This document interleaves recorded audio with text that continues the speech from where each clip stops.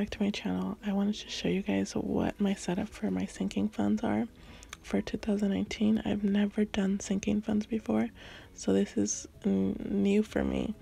Let me know if you guys have any suggestions on how to change it. I have my categories, how much I'll be starting with, which is what I'm going to be putting per paycheck, I'm assuming.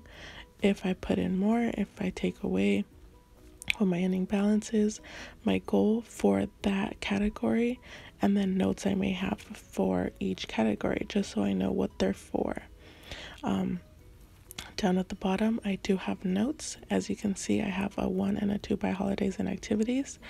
The holidays are each day that Bella has day off from school, so you know, I might want to take her out to eat or anything of that sort.